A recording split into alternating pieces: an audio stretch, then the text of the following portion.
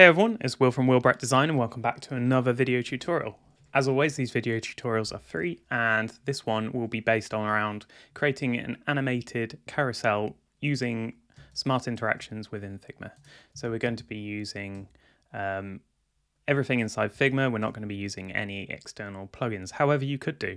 For example, I've been getting these images from the Unsplash plugin, which we can see down here, and this text I just pulled from just a random website on Google Chrome. Everything else is just based on default Figma. So let's have a look at what we're going to be creating today. So we've got this prototype here, and this is this screen here. So this is the entire prototype in this single frame here. And if we have a look, we can swipe between and we can see our pagination updates along the bottom. And we can also see that it goes from a light mode to a dark mode too, based on the image behind. So that's not something smart. We're not coding that. We're just saying on this frame, we're going to be using a dark mode because I don't think we can detect the pixels, the colors behind to be able to automatically update that. But you could do if you were to actually build this in iOS or perhaps on Android. So let's get started and learn how to build this. So we're going to be building it using components, and then we're going to be adding some interactions. So if I press Shift E, we can see we've got these interactions between these different frames here. And in fact, I'm actually going to stack this vertically, and you'll see why later. So if I just add a quick auto layout to this, stack it vertically, and then I'm going to remove that auto layout just because we don't actually need it. And we're going to have a look at how these are actually built. Excuse me. So at the top here, we've got our different dots. So these are the dots that sit inside our pagination. And these are very easy to build. So these are just an oval at 12 pixels by 12 pixels. The light versions are white. You can choose whatever colors you like. And the active state is a fill, and the default state, so not the active state, is a stroke. And we can see that by actually selecting the dot here, and we can see it's a stroke of 1 pixel inside. So I've chosen white for my light mode. So for dark mode, I've gone for this green, and again we can see the active is a fill, and the not that one, sorry. The default is a stroke. We've then used these dots to create our pagination. So if we look in our pagination, we can see we have a frame, and that frame has an auto layout. So we have 8 pixels of padding top and bottom. We are aligning it to the top left, although it's not really that relevant, the alignment in this case. And we are doing the direction from left to right. So it's horizontal direction, and we're having 8 pixels between. Inside our frame, so let's click on this light one here. Inside we can see we've got the 4 dots from above. So these are already components. So let me just show you how quickly how to create one of those. So then we've got a dot. Let's call that dot / active. And then we're going to create our second one. And we're going to add a stroke this time and remove the fill. So, and then we're going to make these the same color in a minute. And then we're going to create a component set. So on the set, because we added that / we can see that it was a dot and then / what it was. I didn't actually rename this one. So this one is going to be default. There we go. So we've got our active and default. So if we then bring one of these out, whoops, create a copy. So I'm holding out Alt, creating a copy, and we can see we can now switch between because they are a component. So that's how these dots are built. We can then drag one of those dots in, duplicate it, and then select which one we want. And we've created the light mode here and the dark mode here. To create the background, which if we have a look down here, we can see what it looks like. That's quite easy. It is, you just grab the frame, select a fill color. So I've used the same green, or in this case, I've used white. I've set it to 10%. and then I've added this background blur, and the exact background blur here is a blur of 4. So when you overlay that on top, it actually blurs the image behind, but also has that color over the top as well. So again, these were created with a name. So in this case, it was pagination, and then I did a / light, and then I did a / and a number. So the number corresponds to which dot is currently active. So this is light 1, light 2, light 3, light 4, dark 1, dark 2, dark 3, dark 4. And then when you create that component, it then will create it like so. So just to give you a real quick overview of how I made that, we can drag one of these dots in, add an auto layout. So I'm pressing Shift A here. So I've added an auto layout, going to set 8 apart, and then add 8 pixels of padding top and bottom. And then I'm going to press Command D to duplicate it 4 times, or 3 times, sorry. And then I'm going to select this one, set it to default, this one to default, this one to default. And this is going to be our pagination light 1. Then to create the other versions, because we've used a numerical, it will automatically update to the next one, which is quite handy. And then we just need to go through and make sure these are changed, like so.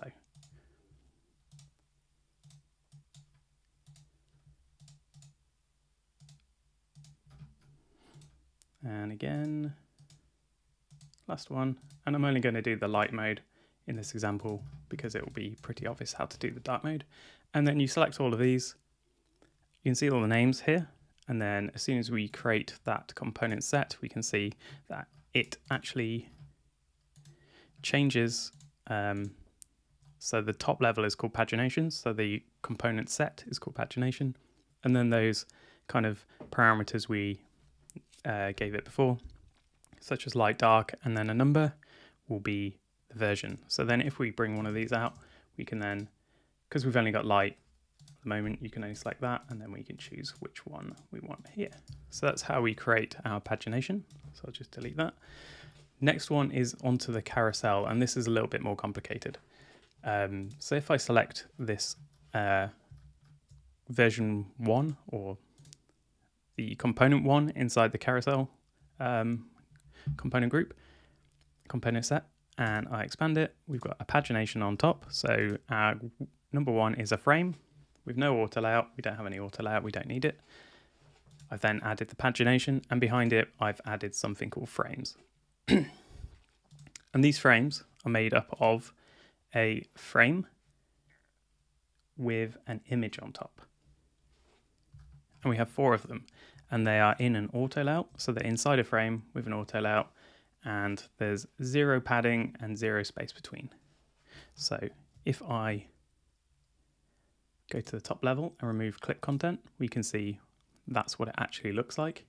And if I do the same with the one below, remove clip content, we can see I've moved over one. And same for this one, and for this one. So we can see it's the same component. The pagination is being updated to which frame it is, and then we are moving it over based on how wide the image is. So on the first example, we can see the width is 428. So we can see we are at X0 on the frames. If we go down to the number 2, click frames, we can see it's -428. Now that's the width of the frame. For the third one, if we click the frames, we can see it's -856. So that's -428, -428, and then then minus another 428 for the last one, and we get -1284. So make sure each one of these frames at the top level has clip content, so it's actually hiding the rest, and that's how we create that. So I'll show you really quickly, and then we'll build one out as cells just so you get the full explanation. So for the animation to work, press Shift E to go into the prototype mode, and you can see we are creating a interaction from this one to this one, and then this one back to that one and to the next one. And we can see that interaction is a on drag. So that's when the mouse is down and you move it. And we've got an ease out over 100 milliseconds. So that is when you let go of the drag, it will take 100 milliseconds to complete, I think. Now, where people tend to go wrong with the on drag interaction is they'll put it on the top layer, and that just won't work here. So if we did that, we would just end up clicking between the two, and the animation wouldn't be this nice drag one here. It would be like clicking and it would just move to the next frame, which is not what we want. Instead, we add this to the actual frame itself. So, sorry, not to the frame itself, the media, which is a frame, but it's called frames, so that's a little confusing. So under our first carousel item, if we go under frames and we go to the media that's actually visible, in this case it's this top one here, this is where we add the drag animation. So we don't add it anywhere above it, we add it to the actual part that's visible. So you're dragging this, the actual item, inside the auto layout. Okay, so let's quickly build that so know what we're talking about here. And we're going to use these components up here. So I'm going to have a look at my frame here. So my frame is 428 wide, 926 in height, but I want, should we just, for this example, do a square? Even though this one isn't, we're going to do a square in this example. So we want a rectangle of 428 by 428, like so. Whoops. And we've got this locked here, so it keeps the aspect ratio. So we've got our square. We want to put that inside a frame, and we want to make that frame an auto layout, so we can press Shift A to do that. So here we've got our auto layout frame. We do want it horizontal, but we want all of these to be set to 0, like so. And then we're going to call this media item. So then we're going to duplicate that 3 times, so we got 4 of them, like so. And then we're going to put all of that inside another frame. And go frame that selection and call that carousel.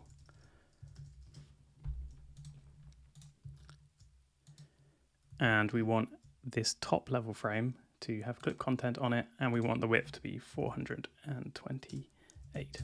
So now we can only see the first one, but I'm going to leave that as clip content for now while I put one of these on it. So I'm just going to hold down Alt and drag this out into my frame here. Just make sure it's under the top level.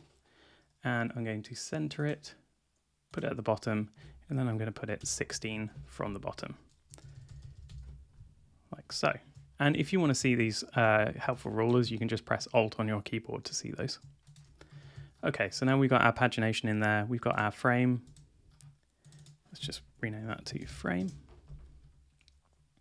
And we've got our media items.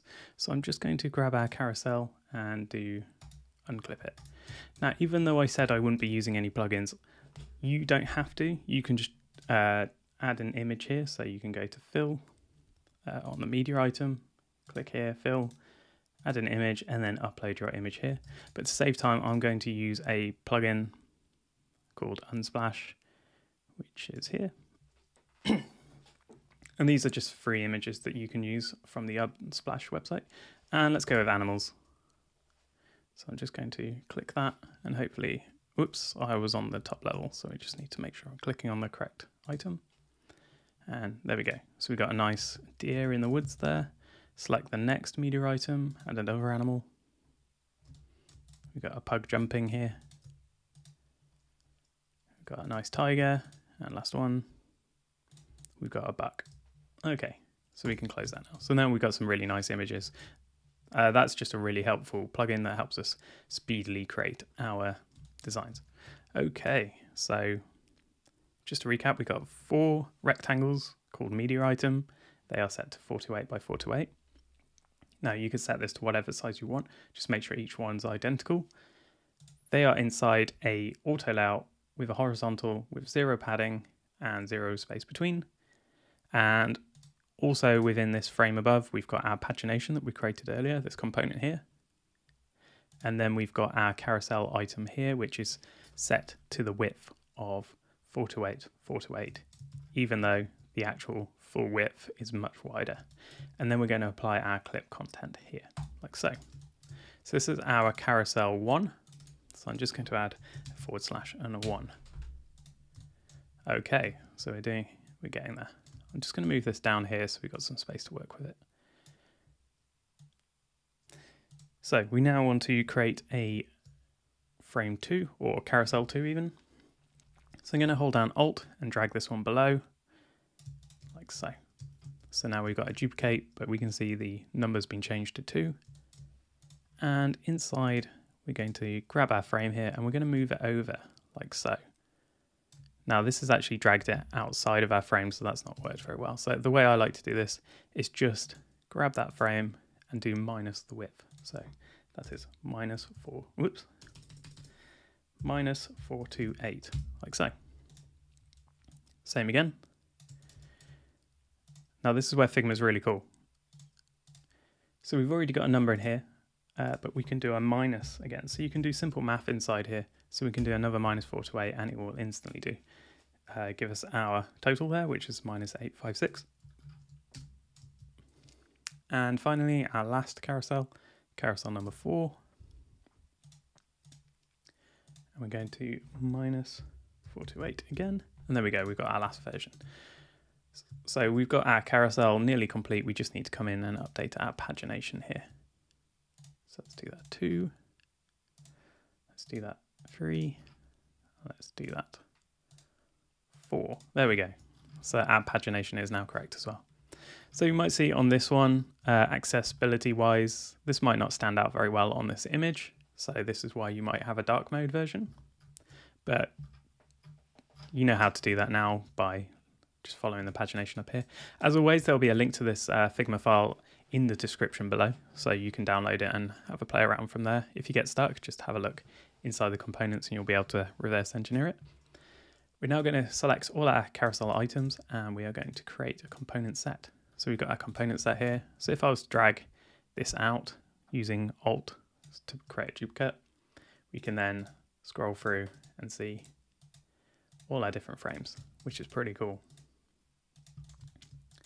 So the last thing we need to do is actually create our prototype. So here I've got a frame. So if I click the frame tool up here or press A on my keyboard, we have some defaults from here. So we're going to work with the iPhone 13 Pro Max. I'm just going to do it inside the components here, just so we've got everything together so we can see what's being used and where. Okay, so we've brought in this iPhone 13 Pro Max frame. We're going to add our carousel item here to here.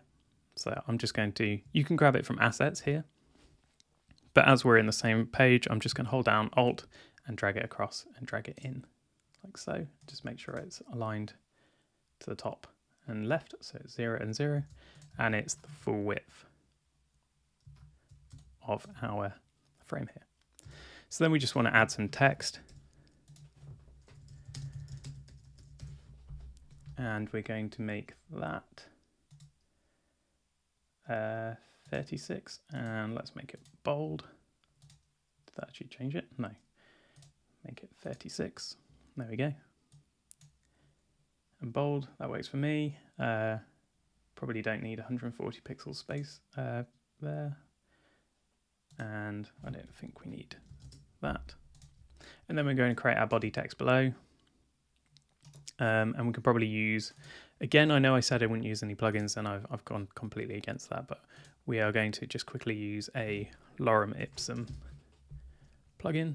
So here we got generate placeholder text. So let's run that. And that's created us a load of text there. And we want to make that regular. I want to make it 16. And I don't think Montserrat has the best spacing, so I'm going to add 1 pixel. That didn't work. Let's try that again. 16. And 1 pixels. Not sure why that's doing that. Anyway, we can fix that shortly. So let's select these two, put it inside a frame, apply auto layout to it. So I did that by pressing Shift A, and then we're going to give it 16 pixels of padding top and bottom, and we're going to give, I think, 16 pixels spacing between the title and the body as well. And then we can have that fill our frame. So we'll do a fixed width here. Just drag that in. Actually, we know what the width is. It's 428. There we go. There we go. And then we just need to give that a name, text, and then below it, just make sure both of these are set to fill the frame or the container, like so. And I just want to come back and fix this one because I'm not sure why that's done that. Let's make it size 16. Let's give it 1 pixel spacing. There we go. And just for readability, even though this isn't the actual paragraphs, just add some paragraphs in here. And this doesn't need to be, we do fill container that way as well. There we go. Perfect. So if we were to actually come and play this, it's not going to work. And the reason is we haven't actually set up our interactions yet, but we can at least see what it looks like. So here we go. We've got our nice image, which takes a little bit to load because it's quite a big image. We've got our nice pagination there with some really nice background blur on it. And then we've got our text, so our title and our body. But we can see there's no interactions. So we just need to come in and do that. And I'm going to purposely do it wrong now so that we can learn how not to do it, because this is what I see lots of people do. So we're going to grab this and we're going to grab the top layer. We're going to press Shift E or click prototype up here, and we're going to drag it down onto this one. And I'm only going to show you how to do it wrong between these two frames so that we don't have to spend loads of time doing it between each one. I'm going to set it to on drag, and we're going to set it to smart animate, and we're going to have it ease out over 100 milliseconds. And then we're going to do that one back the same way so that we can get back and forth. There we go. So now, if we play this, we will have some animation, but we can see it's not actually following my drag on the mouse. It just knows I'm dragging and then it's switching to the next frame over 100 milliseconds. And that's not what we want. We want this nice, smooth animation where it actually follows the mouse. So while the mouse is down and I'm pulling, it follows the exact position that I'm moving. And back here, you can see that's not the reaction we're getting here. So let's fix that. So let's delete these interactions. And instead of starting on the top layer, we're going to go inside our frame and find the actual frame that's visible. So on this first one, we know it's the top one. So we've selected that item. We're then going to add the interaction from there. So on drag, we're going to change to that one. And these are all the settings I want. The second one, do the same thing. This time it's not this frame, it's the next media item that we want to select. And you can tell because we can see these edit handles here, so we know we're on the right one. Bear in mind, you will also see that on the top level frame and this frame, or not this frame, just the top one. But you want to make sure you're on the media item itself. And we're going to do it back. So on drag, I'm going to change to property 1, and we're going to do an ease out. So let's have a look at that one now. So now we can see that's working perfectly. So we just need to go and do it for the rest of our media items. So if we grab this one again, make sure we're selecting the media item, do on drag. I wish Figma would remember your previous settings, because quite often when you're doing this, you're adding the same interaction between lots of different things, and having to come through and check on drag every time is a bit frustrating, but perhaps that's just a niche user case that I'm experiencing. So on this one, we're going the third one, do on drag, and we'll drag it to that one as well, do on drag. Last one, just back to the tiger, on drag. And if you wanted it to be able to go between these two as well, you can do that. So we can do on drag to the last one.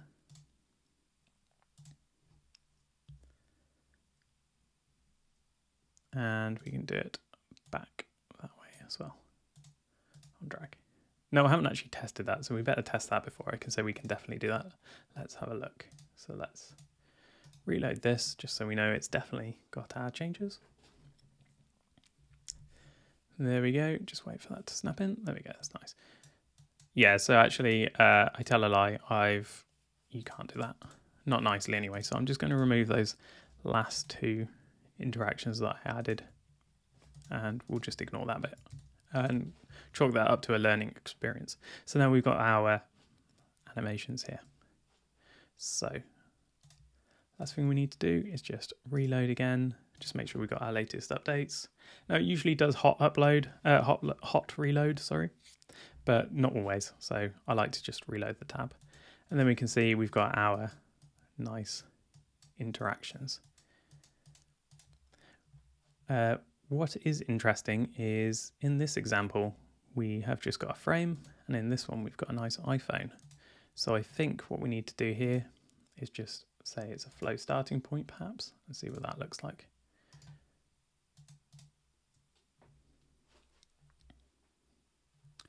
Nope, that's still not got the iPhone around it, so could be just the title here, that's the issue.